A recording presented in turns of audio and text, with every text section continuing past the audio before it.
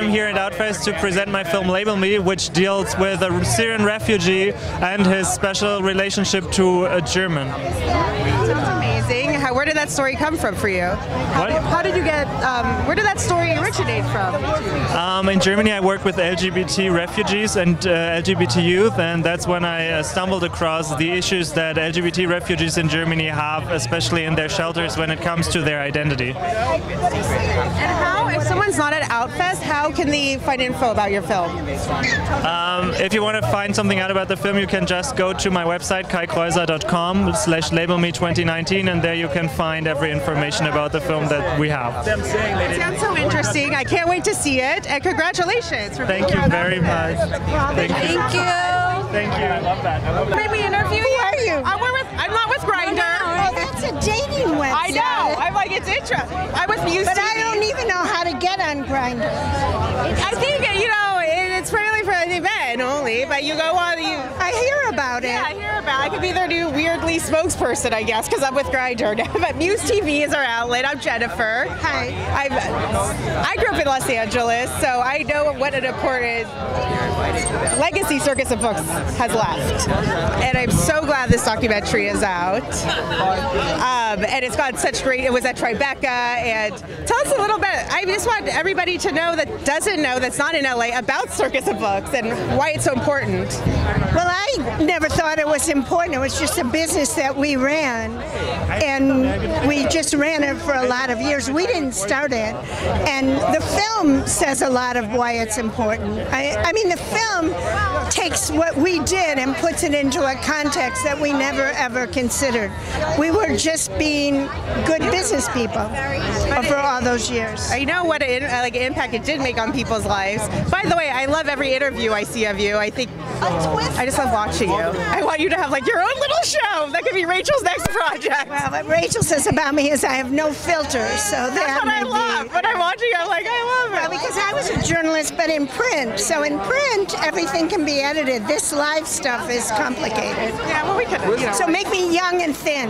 Absolutely. And how was? I mean, I'm so glad that your daughter did this, by the way. And how was working with your daughter, though? Because that's a it's all in the film. I mean, you can see. I like documentary film, but the only reason I agreed to do it is because most documentary films are not seen, and I assumed this one wouldn't be either.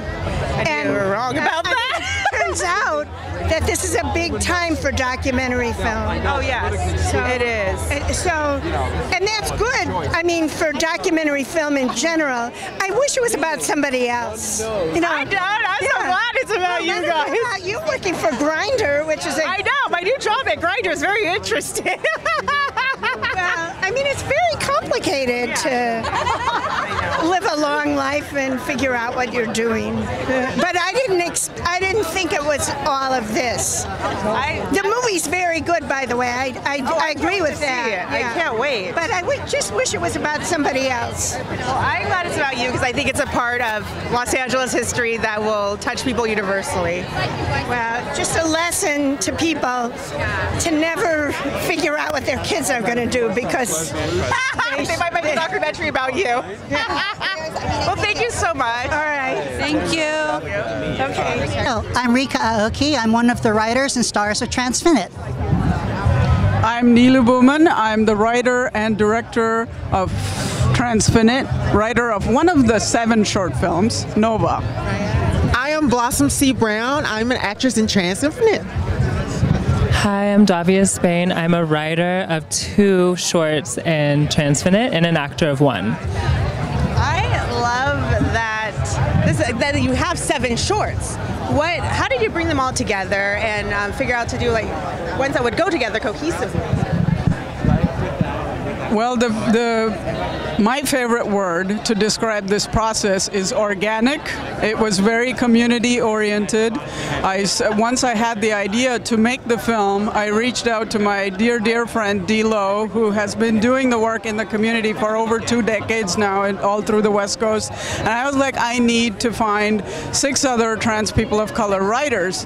Once I had the writers fall in place, I had a wonderful trans woman of color DP who signed up to the project, and a trans man of color, Stefano Gonzalez, who signed up immediately. There was such an enthusiasm to have a platform like this, to give, to create as part of a team. Once pieces started falling together, it was actually a very smooth sail through the process. And making it cohesive, it was really, I'm a designer and an engineer in my other life.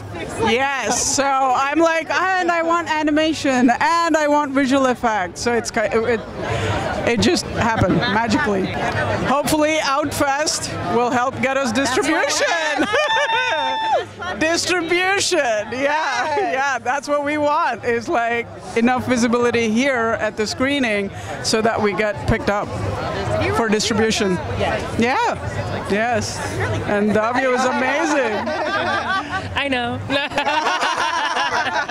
From a writer's background, like, just to write one is, I'm like, you too. Right, well, I wrote one. Yes, there's things in the work for the future, but I wrote one, and then Nilu asked me to come on another one, so I was more than happy to do that because my experience with the first one was so good that I was ready to write a second one. Amazing. And Blossom, which one are you in? So, what episode is that? What was that? Nova, okay. I was like, I'm thinking like, which episode was it? Like, no. Yeah, so I was in Nova, so I played Daya, and it was such a great character to play. This is actually my first film I've ever acted in. You know, coming from like reality TV and stuff like that, and making a transition over to this. It was really, really incredible because I got to be around such great talent. I got to learn a lot. And so hopefully this will be the door for more great opportunities. You know, I'm motivated, I'm inspired, and so, you know, this is a very important project because people really need to see that. People really need to see us in our true selves. They need to see the issues that we go through, and I think this film laid all that foundation for that, and I'm just so grateful to be a part of an amazing cast, to be under such great direction from Nilu. Like, I'm just humble and grateful. So humble and grateful. I'm gonna say your name wrong. Rika, right? I remember Rika because one of my good friends is Rika. And like, it's not a common name. It's a good name. Tell us a little bit about your role. So, my segment is called Asura, and I play a martial arts superhuman grandmother. Oh my God, I love that. So they did a beautiful job of making me look older, and it was so nice because a lot of times as a trans woman, you don't think of getting old. A lot of us just die because we do. And so you ask what my superpower is. Sometimes it's just being a grandmother and being able to provide wisdom towards the next generation. And a lot of us, that's kind of all we want to do too. We want to be able to pass things on. So, you know, we were just joking. We're 3 trans women of color in the same movie. None of us died. It was amazing. And I'm so glad that it is trans women of color because we need more of that. And I hope this is just the beginning of many things for all of you, which I believe it will. This is a good group here. This is a good group, and I'm excited. I've already heard a lot from Justin about this project, and I've been excited to see. Come see it. Oh, I am. Don't worry. He'll track me down. I told him in my book. It says really big on that Saturday. Justin. So I remember to go to. It's superheroes in a way you've never seen them. Yes. I hate that. Yes. Thank you all so much. Thank you. So lovely outfit and the glasses. Thank you. I appreciate it. I love it. I will say I had like red sunglasses on the other day and they were too red. I was like, this is too intense. It's too intense. And I'm Jennifer. This is Brianna. Hi. So good to meet you guys. Can you introduce yourself and why you're here this year at OUTFEST? Absolutely. My name is Rodrigo Bellet. I'm from Bolivia, and I'm here for the world premiere of my film To Me Monk. It's a film based on my first novel, that became the best-selling story because we have no gay, lesbian, or LGBTQ literature there, and it's about gay suicide in my country. And so it's a book that already changed and touched a lot of lives. So we're hoping the movie is going to have the same effect. I want to see the movie, but read the book as well. The book is in Spanish, unfortunately. So.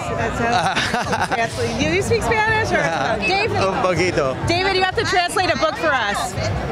So, but the book is only sold in, we actually just got an offer from Amazon to sell it in Spanish, but hopefully we are negotiating, it's going to be a Broadway show next year. Amazing! So hopefully after that is going to be an English version of the book. Well, guess what? I'll be at the Broadway show because my mother is obsessed with Broadway. Every single show we go to. So am I. Oh yeah, no, I was brought up on it. So literally every show, Thank you. we're there. That's that amazing, and I love just that you did it because yeah, you don't hear about the LGBT community in Bolivia ever. And if there's a suicide epidemic, like that's something that really touches my heart. It's in every country, but we're not talking about it, and that's why I took this big journey, 5 years, and saying, okay, I'm gonna take something, do something, right?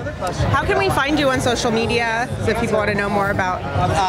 We have you're starting already a campaign for the movie. It's called Película Tu Me Monk, and I'm Bolivian Bold. You're bold? So you can find me as Bolivian Bold on Instagram and Película Tu Me Monk on Facebook and on Instagram.